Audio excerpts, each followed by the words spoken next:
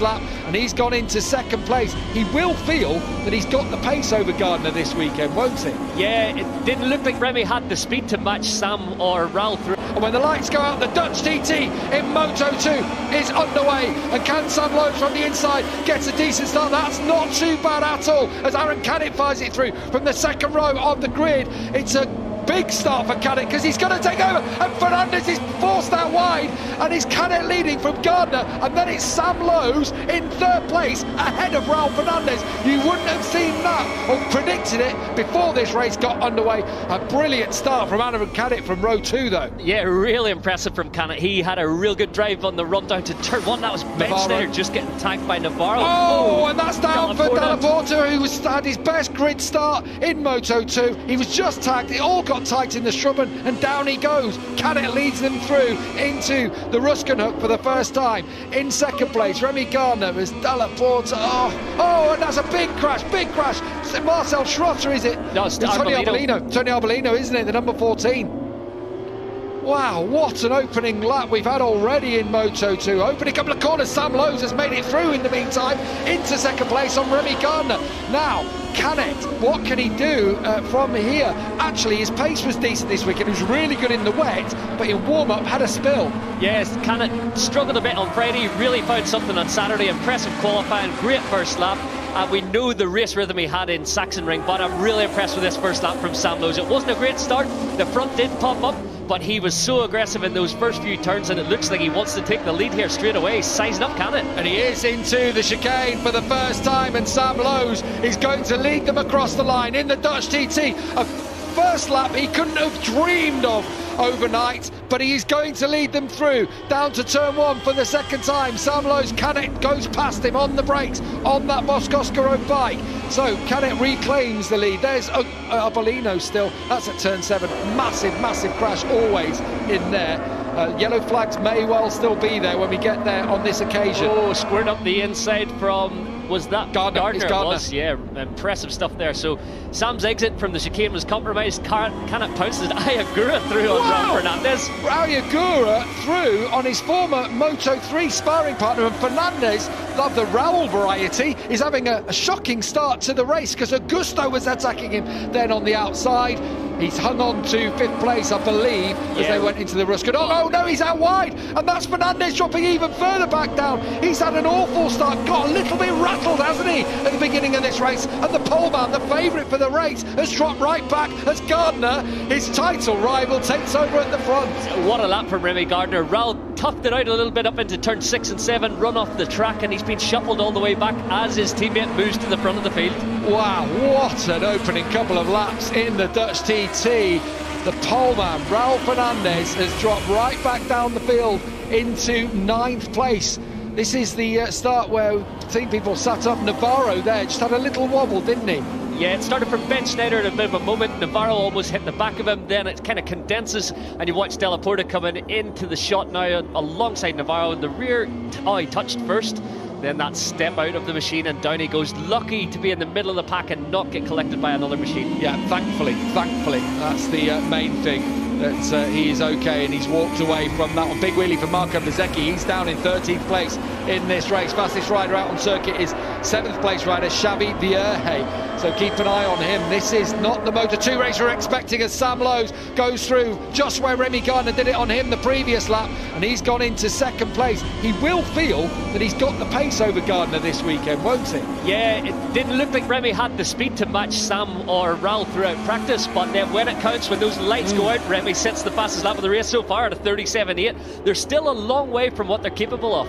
Oh, there's been a jump start. I thought Ben Schneider had moved a long way forward. He started 12th. He was in the battle for the whole shot, wasn't he? Yeah, he was actually just behind Sam Lowe entering turn 1. A double long lap penalty. Oh, that's disastrous for the Dutch rider in front of his home fans, and he's been doing so well actually all weekend. As Ayagura now looking racy. This is another rookie, I will remind you, ladies and gentlemen. Ayagura, who had someone slide out, and it looks like the other, it's Joe Roberts, the other Italtrans bike has gone down. Knew he had to take a long lap penalty, but both Italtrans bikes are out of this race in the early stages. Wow. and Remy Gardner is stretching them out at the front. This is similar to what he tried at the Sachsenring. He's trying to break the field. Yeah, he did exactly that in the Sachsenring. Really put the hammer down, pushed hard for 2-3 laps, and then kind of rolled off, settled, and didn't overload those tyres. Augusto Fernandez is up into third place, and Canet also coming through on Ayagura. So Fernandez, winner here. The last time we had a Dutch TT in Moto2, he is up into third, the best we've seen from him so far this season, for the last couple of seasons really. As we go on board with Raul Fernandez, he's battling for 7th place. He gets it from Xavi Vierge, but not the start Fernandez would have wanted at all. And if things stayed the same in this race, he'd be losing big points to Remy Gardner out front. But I do feel like this race is not going to be decided in these first few laps. No, this is a real test of Raul Fernandez, how he keeps his composure. Digi and clean, decisive move there on Vierge. That's not an easy one to pull off as clean as that when you've got bikes all around you. Yeah, it's just because they've gone for the softer tyre. New surface here this weekend, which means great, extra grip, but it can mean it's got a little bit of abrasion to it, which means towards the latter stages that soft tyre will start complaining as Raul Fernandez lines up another move. This time it's on Marcel Schrotter, whose teammate Arbolino dropped out through there early on in the race. On the green for Raul Fernandez as he came out of the Steckenval, but he hangs on to the spot. That was a nice bit of camera work as we flicked between the two onboard cameras from Marcel Schrotter back to Raul Fernandez. You've seen how Raul set up that direction change through the fast 6 and 7 and then stuck it up the inside nice and clean. But he did run onto the green. He needs to be careful. That's the first one of the race that I've seen so far. They may well, because he's run on the green, it was after he'd taken the place. If you run over the green and take somebody while doing it, sometimes they will say to you, go back a spot. Sam Lowes has made really good progress on this lap. The gap was at half a second. He's closed it right down as we right now on board with Remy Gardner. You can see that big number 22 right up the exhaust pipes of Remy Gardner, but he's closed the gap down and actually has just set the fastest lap of the race so far, a 1:37.2 from Sam Lowes as Raul Fernandez picks up another spot. He's going to run it wide though, and Agura is going to make him go even wider as he drops back into 5th. This is the problem. This is what's happened to Sam Lowes in races this year, isn't it? If you get back there, you get duffed up. Yeah, I wouldn't have seen a lot of Raul so far this season, but they have a lot of history in Moto3 together, so I'm not giving up the spot to the man who has been setting all the headlines in Moto2 this season. Raul, he's definitely determined to get through as quick as possible, but you can lose time here, and you can see with Sam and Remy, they're stretching that gap. Oh, actually, for me, Augusto Fernandez has got the speed to get back across to these two. I think so. I think you're absolutely right there. Remy Gardner, we know his pace will come late on in the race, and he will be trying to manage things as again Raul Fernandez makes that move up to the Steckenval. Is he going to run off track this time? Not on that occasion. Agura did really well to make sure he had the drive. Oh, but again, Fernandez is going to run him wide at turn 9 into Bolt corner. He really let off the brakes there, didn't he, to go through on Agura. Has he got the line into the double apex right? Agura's not going to die wondering, is he here? He's going to attack again, surely. Yeah, he looks racy today. He's definitely not giving Raul an easy time. He's fighting back every single time. That was a late decision to move up the inside and to bolt, but he didn't run too wide. It hasn't cost him a lot of time, and now he's made that decisive pass on Ayagura.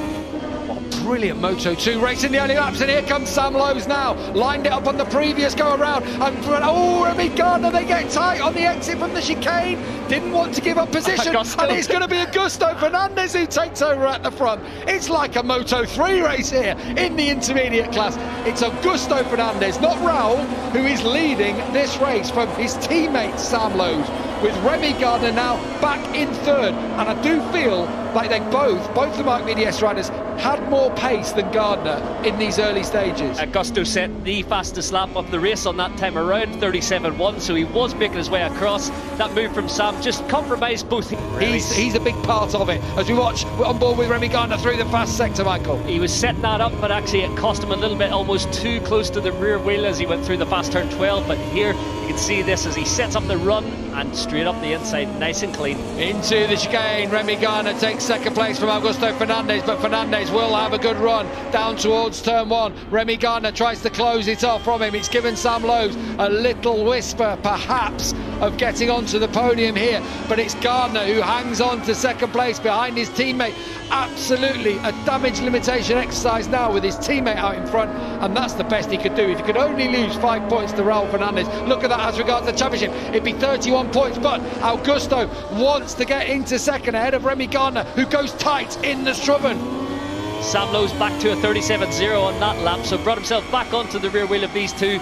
This podium is not decided yet. You can see how hungry Augusto was in Sector 1, trying to set something up. And he's going to stick it under Remy Gardner pretty well. It could be this change of direction. Into the right, perhaps, maybe out of turn 7. Is it going to be into the Steckerval on this occasion? No. Sam Lowe's ready to pick up the pieces. Can he conjure up his own move? Maybe on the run to the line, because he's been strong there every single lap. And maybe into the chicane he can take a spot. It's Gardner in second, Augusto Fernandez in third. It's Sam Lowe's in fourth. Raul is surely going to win this race and take his third victory of, I remind you, his rookie season in Moto2. Lowe's might have just gone a little bit deep in the double apex right there.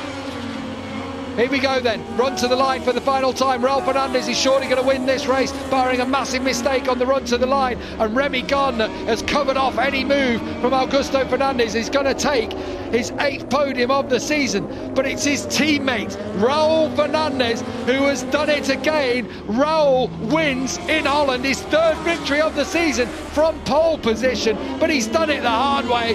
He wins, Gardner takes 2nd. In the championship, the lead is closed ever so slightly. Augusto Fernandez takes 3rd place, so for Augusto, that's his first